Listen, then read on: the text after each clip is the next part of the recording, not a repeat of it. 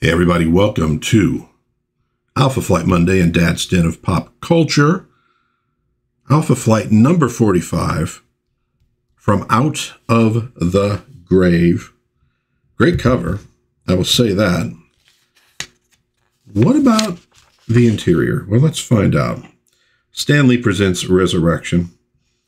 We have this image of these kind of crystal coffins with Doug, with Snowbird in the Sasquatch form, and their child. Man, that's a sad, yeah, you know, as a parent, you don't like to see that. Written by Bill Mantlo, pencils by June Brigman, inks Whilce Portacio, letters Jim Novak. I almost said Kim Novak. You know, after a long acting career, she said, what the hell? Time to let her some comic books. Colors Bob Sharon, Carl Potts editor, Jim Shooter editor-in-chief. So Alpha is obviously having a funeral for their fallen. Pestilence killed Doug McKenzie. Was it Doug McKenzie? Wait. It wasn't Doug McKenzie, right? That's the McKenzie brothers. By golly, Doug Thompson, there it is. Well, they're both Canadian. So Heather is thinking about what happened last issue with her having to kill Shaman, after Shaman kills Pestilence, who was sort of possessing the body of her own son. Pestilence escapes as a spirit. She's not feeling real good, and though Puck tries to comfort her, she instead goes to Madison Jeffries, and Puck feels dejected and is down on himself as usual. I wish they'd done more for Puck than they did. What can I say? There were opportunities, many, for character growth in the series. And sometimes they'd start having that, and then they wouldn't. It was a little bit of a treadmill, and sometimes it kind of bums me out. Kara is dealing with death for the first time. This is a bad, bad day for Alpha Flight. And sadly, also issues that probably could have been, it probably could have turned out differently. Choices were made. And sometimes they make it seem like they didn't have any choices. They really did. And that, you know, I said kind of for a while, this is like the band that could never shoot straight, or the gang that could never shoot straight. It's an interesting comic in that regard, although sometimes it feels as though it's not a story that's being told of people who are honestly not that great at the hero business, doing their best and dealing with their failures. Sometimes it feels more like the writer forgot what they were doing, or the writer wrote something in that was a little bit out of character. You know, which a more adult, maybe sort of bleak storyline is fine. Sometimes it doesn't feel that way, though. So they're thinking about others who have died, and Aurora's thinking about Walter Lankowski, who passed away. He was the original Sasquatch. They were a couple, and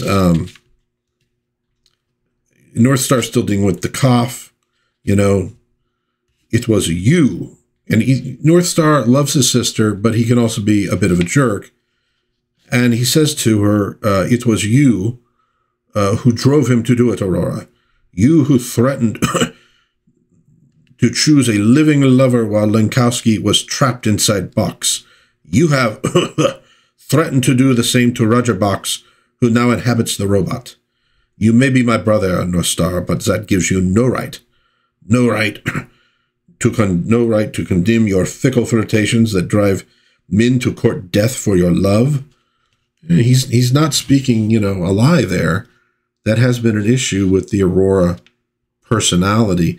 And, you know, earlier in the series, she was getting help from a psychologist or psychiatrist, and that ended at some point along the way, and probably shouldn't have.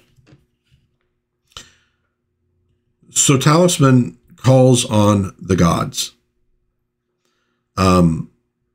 Snowbird is a demigoddess, but she has been barred from, well, we'll just call it heaven, because of her marriage and having a child with a mortal. So kind of like Sam from Bewitched. And so he basically is like, please let her in. And she asks for forgiveness, you know. And she, well, they're saying, you know, ask for forgiveness and we will forgive you. And she says, no, mother, not so long as the gods reject my mortal husband and demigod son.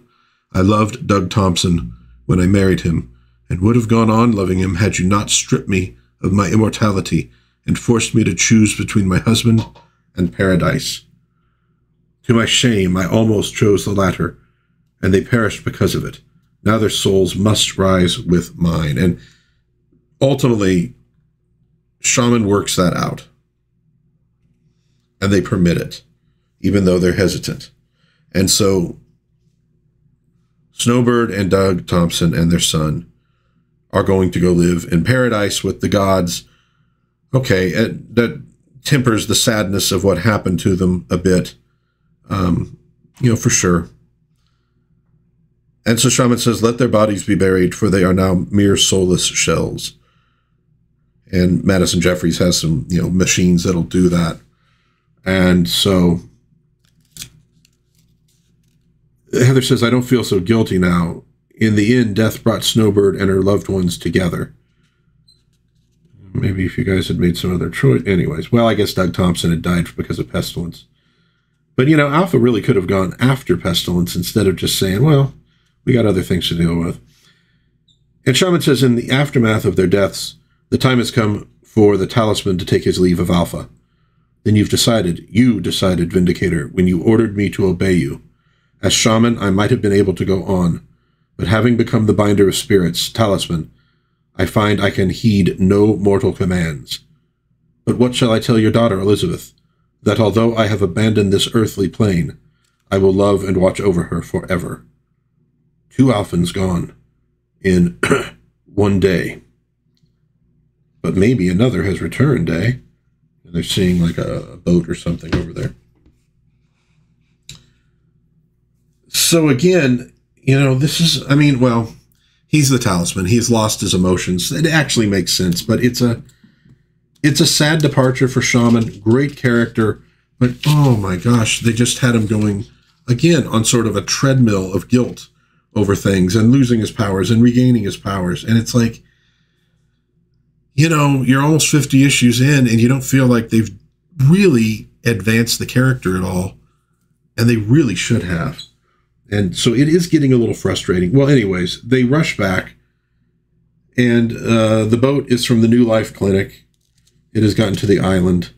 And again, Aurora is thinking about Roger Box, who she's been dallying with, and, you know, toying with the legless Roger was a diversion, but I am too much woman for half a man. Oof, man.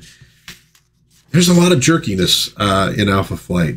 And I think they've leaned into that a little bit more with some of the characters other than North Star. But they're amazed when they get back to find that Roger Box is now, he has legs, he's muscular, etc. He's been reshaped by Scrambler. And he's wearing a really upsetting onesie. You know, that, hey, okay, I get it, Roger, you want to show off the bod, but, you know, I don't know, how about some skin-tight jeans? That'd probably be enough. At any rate, so Aurora is quite delighted. Hey, he's beautiful. That's what she wants. So they're not really seeing any character development for Aurora here either. And, of course, he's really, really, really happy about this.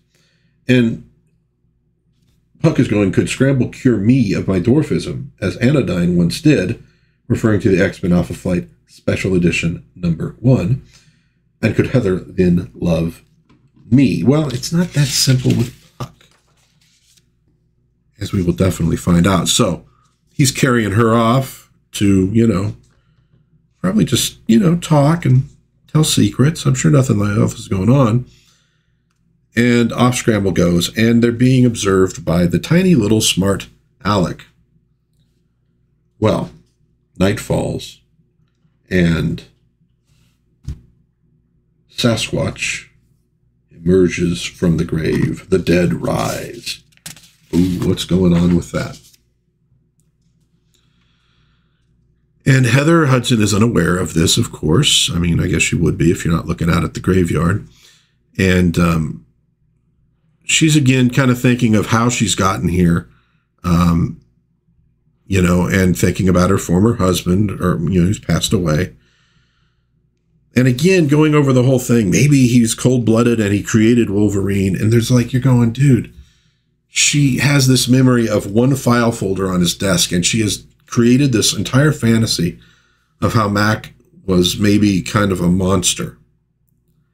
And they won't drop this. And it just, to me, it doesn't work. It's pushed too hard. Also, by the way, you could ask Wolverine. You know him. Ask Logan. You could have asked him right then and there. Were your bones given to you by Mac?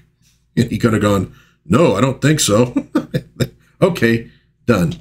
So that one bugged me when they first introduced it, and it bugs me now. I think you could do that, but you need to have it based on more than just a memory from years ago of a single file folder on a desk. You know, it just, maybe if she could find that, you know, maybe she should have gone on an adventure to find that. I don't know, but of course that would have ended it, because Mac did not create Wolverine. And at this point, we didn't quite know who did. At any rate, while all that's going on, she sees the tiny little smart Alec. And she throws this lamp at him, and he's going, Heather, wait, I'm not who you think. But the tiny voice is unheard, and she's trying to, you know, get him. She especially hates him because Omega Flight is who killed Mac, who she thinks might be a monster, so I'm not sure. Yeah. You know, you get inconsistencies between writers, but like here we get inconsistencies, it seems like, from page to page once in a while. So she catches smart Alec, you know, and talk, you little creep. I've been trying to, Heather, if you'll just give me a chance. But before they get that chance, Sasquatch, who's supposed to be dead, busts through the wall and throws her across the room. And of course, she's, you know, not in her battle suit, so she's not protected. But fortunately, it doesn't, you know, just completely take her out. And so smart Alec lands next to the box armor that's been left standing there. The others run down, and now they see Sasquatch fighting Box. Something's possessing her corpse. That is a mystery, Mr. Jeffries, which I suggest we solve after Heather is out of danger, eh? So we get this awesome leap by Puck, who gets slashed along the way along his back, and he rescues Heather again. But, you know, Puck's no good, so what the heck. But the other big question, of course, is, at this point, well, who's in the armor? Because there's Roger Box. So what is going on here? And Heather says, I'm beginning to guess. Just before Sasquatch burst in, I was hunting smart Alec, the evil Omegan who Shaman imprisoned. Exactly. Shaman left his bag here when he departed as talisman, and smart Alec emerged, but with whose mind? There was another soul floating free in the other dimensional void, searching for a body to inhabit so he could return to Earth. It cannot be. Hello, beautiful, miss me?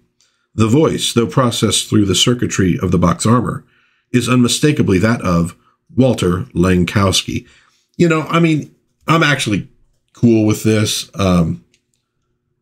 because I was kind of bummed that they ever got rid of Walter Langkowski. I really liked him. As Sasquatch, there's going to be an interesting twist to this story, of course, which we'll get to momentarily. So they're amazed.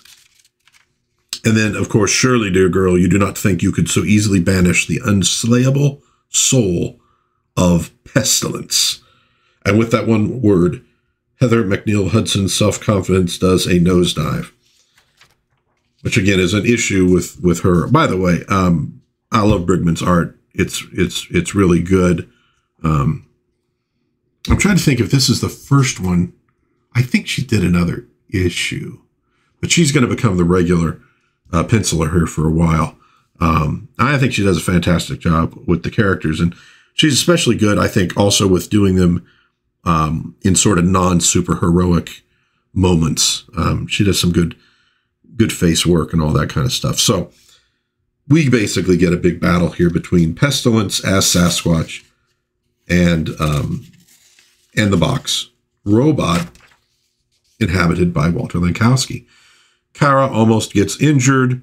Now, this is another thing to bring up because of a future, something we're going to see in a few issues. Kara, when Purple Girl, when she joins the team, they say she's 13 years old. This does not look like a 13-year-old. And I think they maybe kind of regretted that. And without saying anything, I think they've aged her up. I would put her more, she seems more like maybe 16, 17 years old. If not in maturity, at least in, her physical form. She does seem a lot older to me than a 13-year-old. That's going to be important later on. So the battle continues. And